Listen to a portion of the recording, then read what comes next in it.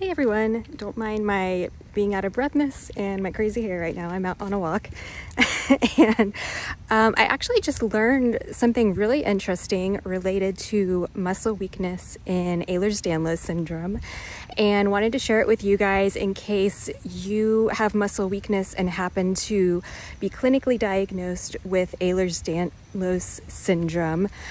This might be worth looking into. There is a subtype, it's a rare subtype called Myopathic Ehlers Danlos Syndrome. It's abbreviated as M as in mom, EDS, so mEDS.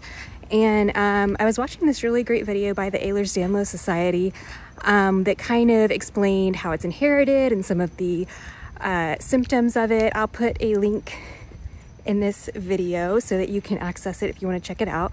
But I thought it was really interesting because you know, in the periodic paralysis support group that I'm in, and from what I've heard from researchers, there's a possible connection, it's an open question, about whether there's a link between hypermobility and periodic paralysis, which in periodic paralysis, people experience muscle weakness. So the fact that there is a type of Ehlers Danlos syndrome that actually has muscle weakness is really interesting to me, and it's in the collagen 12 gene, I believe.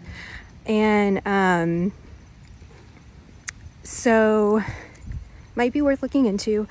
For my understanding, people with the myopathic form of EDS have weakness from birth, and they can temporarily, like usually their muscle weakness tends to decrease over time, but it can worsen in a person's 40s